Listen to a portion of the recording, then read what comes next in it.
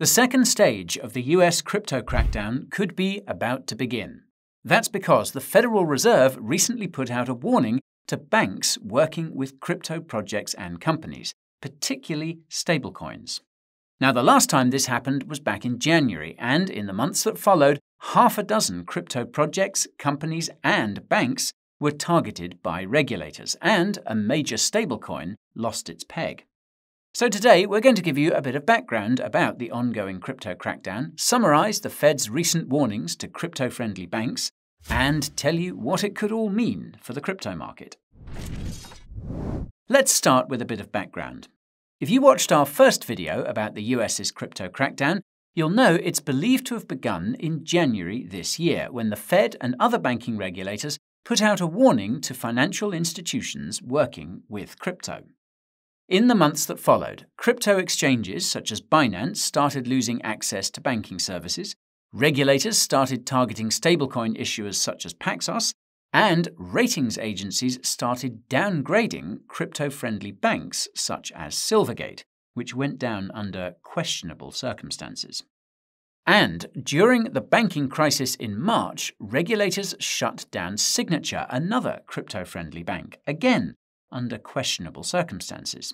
Meanwhile, the collapse of Silicon Valley Bank caused Circle's USDC stablecoin to depeg, which caused chaos in the crypto markets, especially DeFi. Now, if you watched our subsequent video about the man behind the crypto crackdown, you'll know that Fed Vice Chair for Supervision Michael Barr is the big bad wolf of this tale.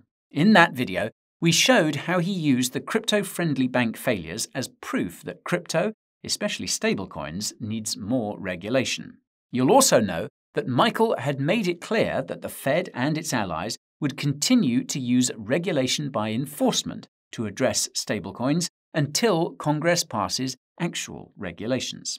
And Michael even created a new crypto team to address these, quote, unregulated stablecoins. At the same time, the Fed announced that it would be launching its FedNow fast payment system in July. If you watched our video about FedNow, you'll know that it's a precursor to a central bank digital currency, or CBDC. You'll also know we've speculated about stablecoins being competitors to FedNow. Circumstantial evidence for this was revealed in June when Fed Chairman Jerome Powell said that the central bank sees stablecoins as a form of money. Now, in theory, this was bullish, but in practice, it was the opposite. That's because it's the central bank's job to manage money, not a stablecoin issuer's. Stronger circumstantial evidence of stablecoins being competitors to FedNow emerged in July when it was revealed that authorities had raided Deltec Bank in the Bahamas. Now, for context, Deltec is one of the banks believed to be used by USDT issuer Tether. Tens of millions of dollars were reportedly seized.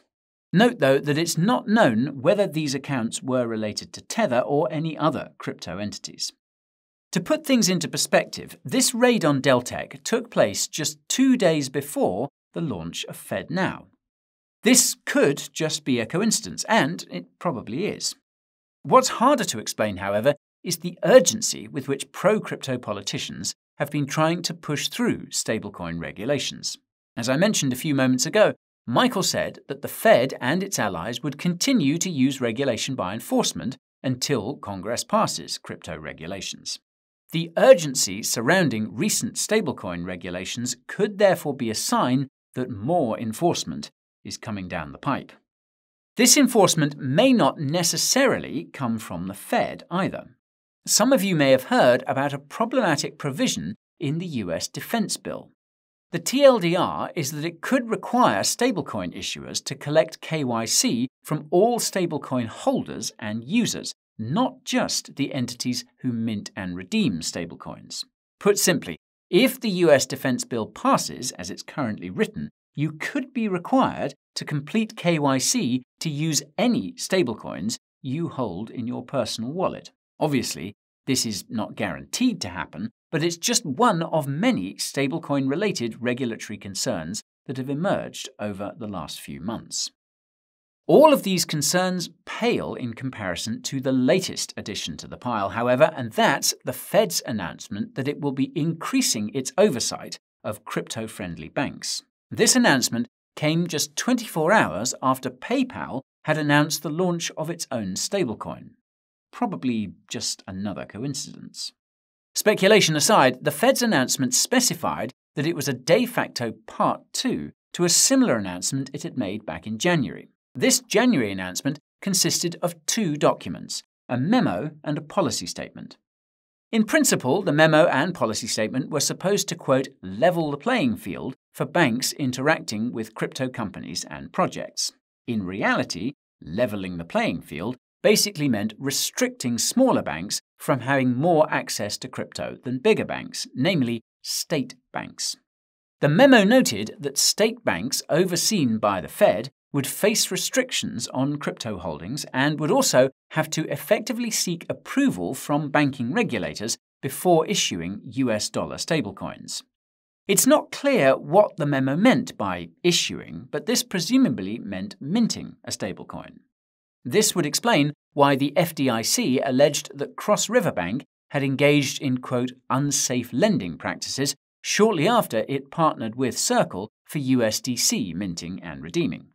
On that note, the FDIC recently put out a report of its own, warning of the, quote, novel and complex risks of crypto to banks. As for the policy statement, meanwhile, it noted that it would be modifying its interpretation of existing banking regulations so that they apply to crypto-related activities. Now, this sounds pretty boring, but is extremely significant because applying TradFi regulations to crypto runs the risk of turning crypto into TradFi, so to speak. Thankfully, the policy statement explains the relevant banking regulations in plain English. Quote, under Section 9(13) of the Act, the Federal Reserve Board may limit the activities of a state member bank and its subsidiaries to those activities that are permissible for a national bank in a manner consistent with Section 24 of the Federal Deposit Insurance Act, FDIA. Section 24 of the FDIA generally prohibits insured state banks from engaging as principal in any activity that is not permissible for national banks, unless authorized by federal statute or the FDIC. Again, this would explain the Cross River Bank warning. The policy statement continues by explaining how it would apply these banking regulations to certain crypto activities. It starts by saying that banks are technically allowed to custody crypto, although it is discouraged. However, they are not allowed to hold crypto as assets on their balance sheets. Regarding stablecoins, meanwhile, the policy statement reiterates that banks must effectively seek approval from banking regulators before issuing stablecoins. But, like the custody of crypto, the policy statement seems to discourage banks from even trying to do anything with stablecoins. Consider the following. Quote, the board generally believes that issuing tokens on open, public and/or decentralized networks or similar systems is highly likely to be inconsistent with safe and sound banking practices. Translation. Sure, you can work with stablecoins, but it's not safe or sound, so it's better that you don't. Moreover, quote, the board believes such risks are pronounced where the issuing bank does not have the capability to obtain and verify the identity of all transacting parties, including for those using unhosted wallets. This pertains directly to the KYC provision in the Defense Act that we discussed earlier. But of course, that's probably just another coincidence. Anyways, this ties in to the Fed's recent announcement from earlier this month. Like the January announcement, the August announcement consisted of two documents. The difference is that one detailed the creation of a new Supervision Program, and the other is specific to stablecoins. The document detailing the creation of a new Supervision Program starts with a disclaimer. Quote, this letter applies to all banking organizations supervised by the Federal Reserve, including those with $10 billion or less in consolidated assets. In other words, it essentially applies to every bank in the United States. The authors explain that the purpose of the program is to enhance the supervision of, quote, novel activities, including crypto-related activities. The objective is to mitigate the risks associated with these activities hence why it takes a risk-based approach. The authors specify that they will focus on 4 novel activities: non-banks that provide banking services, crypto-related activities, including stablecoins, any bank projects that use distributed ledger technology, and banks that provide a lot of services for crypto companies and projects, i.e., crypto-friendly banks. The authors highlight the fact that no new supervisory processes will be created for these 4 novel activities. Rather, they'll be supervised like all other activities, based on risk. Put differently, same risk, same regulation, the aforementioned principle that could turn crypto into another arm of TradFi. What's scary is that the authors note, quote, "The Federal Reserve will notify in writing those supervised banking organizations whose novel activities will be subject to examination through the program. No US bank has received this notification at the time of shooting this video, at least not to our knowledge." For what it's worth, the authors also note that, quote, "Banking organizations are neither prohibited nor discouraged from providing banking services to customers of any specific class or type as permitted by law or regulation." As we've seen, though, the Fed clearly wants banks to stop working with crypto.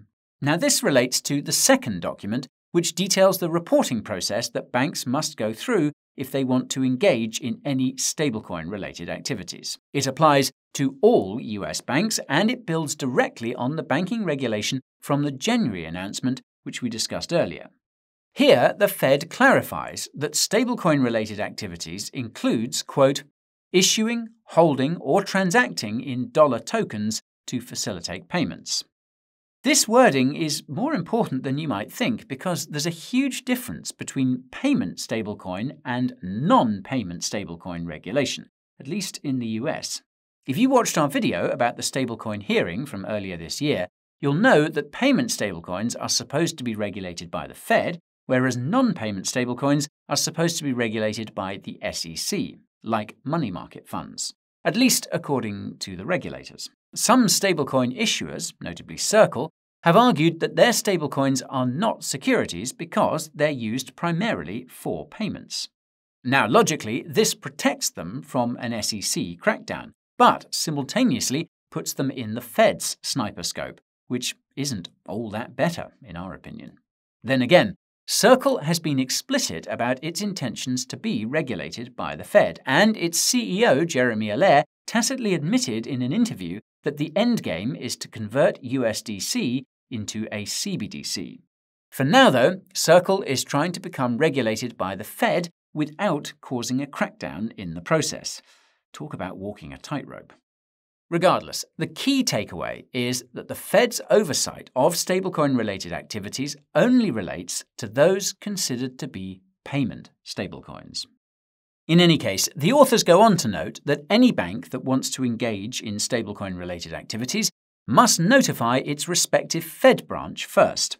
If the Fed approves of the bank's stablecoin-related activities, they'll be given a special letter called a, quote, supervisory non-objection letter. Naturally, the bank will also have to prove to the Fed that it has addressed the operational, cybersecurity, liquidity, illicit finance, and consumer compliance risks associated with their stablecoin-related activities. What's odd is that the authors don't give much information about the consumer compliance risks. All they say is that the bank must ensure that it is upholding the, quote, regulations that apply to the specific dollar token activity. This seems to be a not-so-subtle reference to the KYC provision for stablecoins in the US Defense Bill. Recall that the Fed had asked for this in its January announcement. So, this begs the question of what happens to banks that are already engaging in stablecoin-related activities. Well, one of the footnotes has an answer. All US banks already engaging in stablecoin-related activities must notify the Fed within 30 days of its announcement, so by the 8th of September 2023. The footnote also notes that banks already engaging in stablecoin-related activities will be allowed to do so until the Fed is finished deciding whether to provide that special supervisory non-objection letter. It's not entirely clear if this decision period also ends on the 8th of September or has an indefinite timeline. The footnote also doesn't say what happens to banks already engaging in stablecoin-related activities that fail to receive Fed approval or fail to notify the Fed about these activities. Chances are they would be forced to stop engaging in all such activities and potentially face fines or worse. We couldn't help but notice that the final footnote references the warning issued by the Fed and other regulators to banks working with crypto back in early January. This was the warning that kicked off the first stage of the crypto crackdown, the same warning that said crypto activities are inherently unsafe.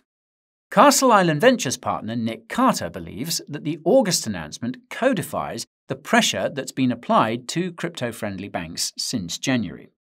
Nick calls this, quote, regulation by blog post, and he underscored the fact that this scrutiny is also being applied to entities in the non-banking sector.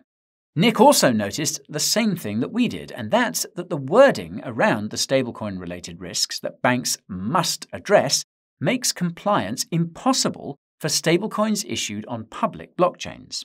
As such, Nick believes this new guidance is a way of banning banks from working with crypto stablecoins. The good news is that non-bank entities will continue to have the ability to provide stablecoin-related services, and it's possible that PayPal is looking to capitalize on this with its new stablecoin. The bad news is that non-banks are also starting to face Fed scrutiny, which could cause other issues. All of which brings us on to the big question, and that's what the Fed's recent announcement means for the crypto market. Well, the short answer is that we'll find out around the 8th of September, after all banks have notified the Fed about their stablecoin-related activities, and the Fed starts deciding who lives and who dies. However, this September deadline could be extended. Besides the fact that the Fed could take additional time to decide whether to issue those special letters of approval or rejection, the KYC provision on stablecoins in the US defense bill could also extend the deadline by up to 4 months. That's because the defense bill specifies that the KYC provision on stablecoins could go into force as long as 120 days after it's passed. This ultimately depends on when the Treasury Department decides to implement this provision. Some would say that it would look to do so as soon as possible. On that note, it's possible that the Fed won't be able to do anything about banks already providing stablecoin services until the defense bill is passed. That's because the August announcement says consumer compliance risks must be addressed in line with existing laws about stablecoins. Until that defense bill is passed and the Treasury implements the KYC provision on stablecoins, the Fed won't be able to force banks to stop providing services for crypto-related stablecoins. Again, this assumes that the KYC provision for stablecoins will be included in the final version that becomes law. This is by no means guaranteed. It's more than likely that pro-crypto politicians in the House will try and remove it. For reference, the defense bill was recently passed by the Senate and is currently working its way through the House. Once approved, it'll be sent to the President and signed into law. And there are actually 2 very similar defense bills bouncing between the House and the Senate. But, well, let's not go down that rabbit hole today. Now, assuming the KYC provision on stablecoins is removed from the defense bill, it's more than likely that banks will continue to face scrutiny from the Fed for any crypto-related services they provide. It also won't protect non-payment stablecoins from the SEC, which is still actively trying to kill crypto. Assuming the KYC provision on stablecoins remains in the defense bill, then it's quite possible that US banks will not be allowed to provide any crypto stablecoin-related services. How much this affects the crypto market fundamentally depends on how intertwined stablecoin issuers are with US banks. US-based stablecoin issuers like Circle clearly have connections to US banks, which means they would be the most affected. Now, the silver lining here is that neither USDC nor USDP are really used much outside of DeFi. A disruption to their operations wouldn't have a direct effect on the crypto market per se. Not only that, but banks could continue to offer services for crypto stablecoins if their holders complete KYC. This is something that Circle has apparently been preparing for. It's been working on its own digital ID solution dubbed Verite. That said, whether crypto users would adopt a KYC'd stablecoin remains to be seen. By contrast, it's not clear how connected offshore stablecoin issuers like Tether are to US banks. It's also not clear if the indirect connections offshore stablecoin issuers have to US banks fall under the scope of the Fed's new requirements. Note, they must have indirect connections due to their USD reserves. If offshore stablecoins manage to outmaneuver the Fed's new requirements and the Defense Bill's KYC provisions, then it would likely result in even more adoption of said stablecoins. The catch is that their continued growth would make them even bigger targets for US regulators. If the recent crackdown on Deltec Bank is any indication, offshore stablecoins aren't off limits to the US government. If US authorities want them gone, they will find some way to do it. If their attitude towards domestic stablecoins is anything to go by, offshore stablecoins are a target too. Some would say the goal is for every crypto to trade against a KYC'd stablecoin controlled by the Fed. Whatever the case, it's safe to say that the next month is going to be a fascinating time for stablecoins of all kinds. That's why it's important to understand what role each stablecoin plays in the crypto market and how changes in their market caps could affect crypto prices. We happen to have a video about exactly that, and the link is down in the description. And folks, that is all for today's video. If you found it informative, let me know by smashing that like button. If you want to stay informed, subscribe to the channel and ping that notification bell. If you want to help others stay informed, be sure to share this video with them, if you think they ought to see it, of course.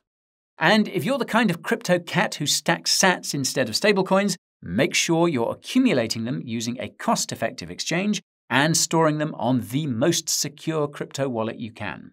As it so happens, the Coin Bureau Deals page can help with both. It's got up to $40,000 in discounts, airdrops, and incentives on the best crypto exchanges, and the biggest discounts on the best hardware wallets.